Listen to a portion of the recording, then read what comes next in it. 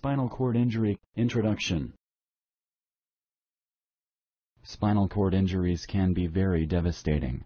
More than 10,000 Americans experience spinal cord injuries each year, mainly due to auto or falling accidents. More than 200,000 Americans currently live with permanent paralysis of the arms, legs, or both due to spinal cord injuries. This patient education program will help you understand how spinal cord injuries are caused and their treatment options. This program will also give you some tips on how to prevent spinal cord injuries. Anatomy. The spinal cord is the main connection between the brain and the rest of the body. It gathers information from our arms, legs, chest, and back and sends it to the brain. This allows us to feel and touch. The spinal cord also allows the brain to send orders and messages to the muscles of the body. These messages result in our ability to breathe, move, and walk. The nerves that go from the spinal cord to the arms, legs, chest, and abdomen are called peripheral nerves. The spinal cord is located in the spine and protected by vertebrae.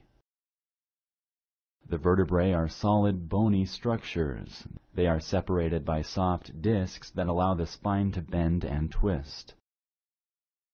The human body has 24 movable vertebrae, 7 cervical vertebrae numbered from C1 to C7 from top to bottom, 12 thoracic or chest vertebrae numbered from T1 to T12, 5 lumbar vertebrae numbered from L1 to L5. The vertebrae are named according to their particular section of the spine and are given a specific number depending on their order. For example, the first cervical vertebra is C1, C for cervical and 1 because it is in the first cervical position.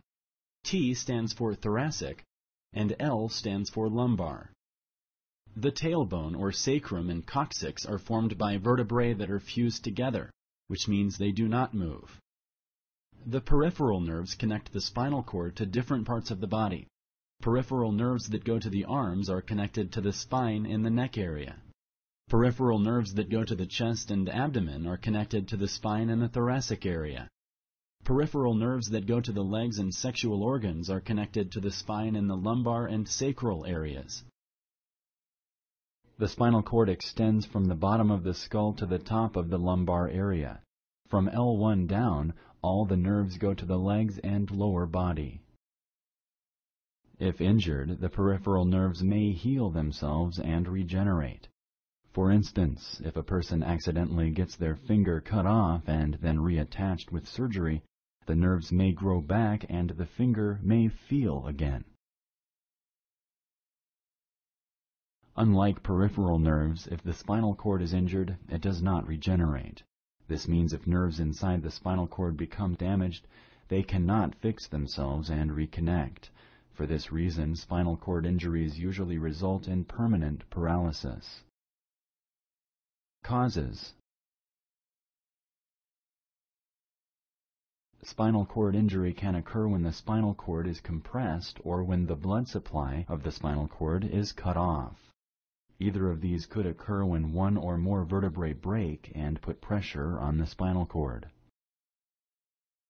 Spinal cord injury can also happen if vertebrae slip on each other to the point of pressing on the spinal cord. This is called subluxation. The most common causes of spinal cord injuries include automobile accidents, violence, falling, sports injuries. Symptoms. The symptoms of spinal cord injury depend on the location of the injury and how severe the injury is. A complete spinal cord injury means that the spinal cord has absolutely no function below the affected area. A partial spinal cord injury means that the spinal cord has some function left below the affected area. The higher an injury occurs in the spinal cord, the more affected the person will be. A complete injury in the thoracic area of the spine causes complete paralysis in the legs, but the arms can still function. This is known as paraplegia. A complete injury occurring between C4 and C7 causes severe weakness in the arms and total paralysis of the legs. This is known as quadriplegia. A complete spinal cord injury occurring between C1 and C3 leaves the patient unable to breathe on his or her own and unable to move the arms or legs. A patient with a C1 injury needs a respirator in order to breathe and cannot move the arms or legs. On the other hand, a patient with a thoracic injury can still breathe on his or her own without a respirator. He or she could also get around in a wheelchair because the arms would not be affected. Other symptoms that sometimes accompany spinal cord injuries include pain at the site of the injury. This usually improves with time. Stiffness in the affected arms or legs called spasticity. Sores on the skin from not being able to move around. Other symptoms of spinal cord injuries include loss of bowel or bladder control, sexual dysfunction. Treatment. Treatment for spinal cord injury is usually divided into 3 phases. 1. Minimizing further injury to the spinal cord. 2. Rehabilitation of the patient so he or she can function to the best possible ability. 3. Dealing with possible long-term complications. Minimizing further injury. 2 main things are usually done to minimize further injury to the spinal cord. First, the spine is realigned and immobilized. Pressure may need to be taken off the spinal cord, which could involve surgery. Secondly, the patient receives steroid medication as soon as possible after the injury. Recent studies show that steroids may help to improve neurological function. Rehabilitation. As soon as the spine is stable and the patient is medically stable, he or she will start intensive rehabilitation. This includes physical therapy and occupational therapy. Physical and occupational therapies aim at strengthening the remaining active muscles and teaching patients new ways to take care of themselves. The patient may also need to learn how to empty their bladder using special rubber catheters. This is called bladder catheterization.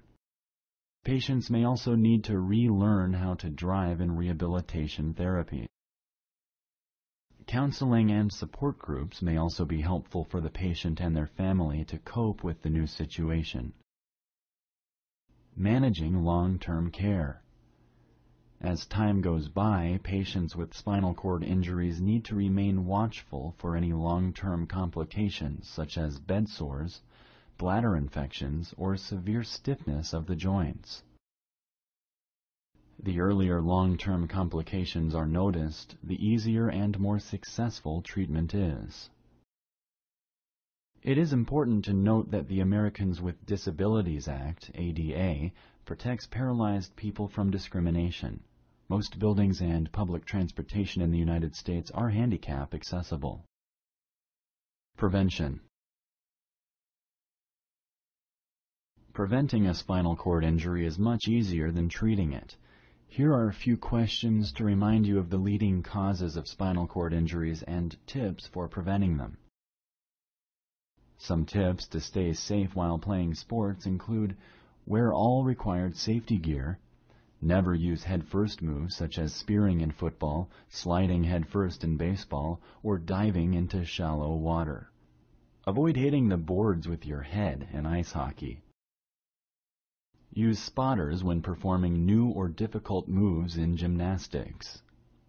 Do not jump from higher than 10 to 12 feet. You could break your back and suffer a spinal cord injury even if you land on your feet.